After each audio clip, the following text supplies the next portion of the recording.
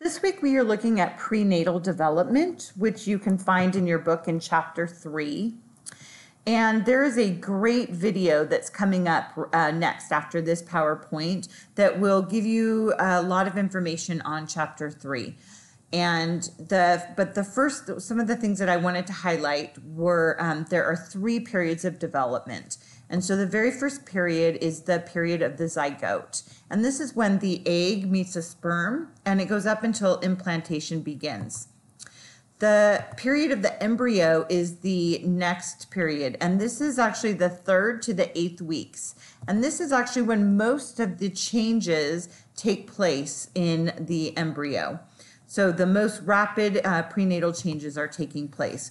There is significant growth in the organs and the body systems, and the embryo is developing 3 layers: the ectoderm, the endoderm, and the mesoderm.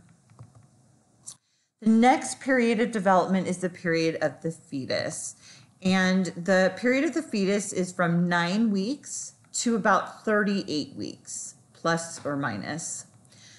This is actually the growth and the finishing stage. So the majority of the work takes place in the embryo stage, and then the fetus is just kind of refining that work.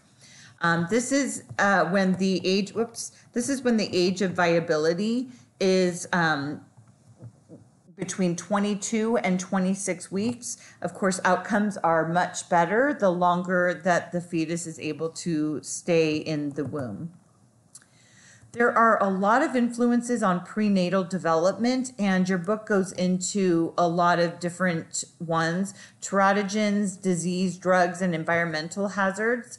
An environmental agent which can cause damage. And so an example of that would be if you are living by power lines, or you are living in a city that has a lot of smog, as opposed to a rural farm area. So there's going to be, but with a rural farm area, you have other agents that could cause harm, such as pesticides being sprayed.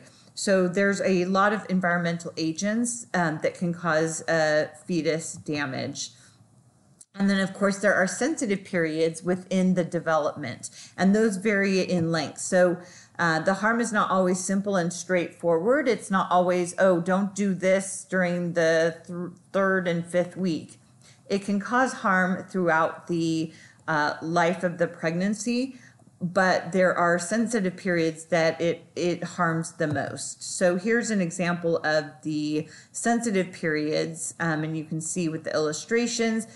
If you were to take a supplement or a drug that was given to you by your doctor for something that was serious and it could cause some brain damage within the fetus, they would want to make sure that they didn't give it anywhere between the 9th and the 16th week.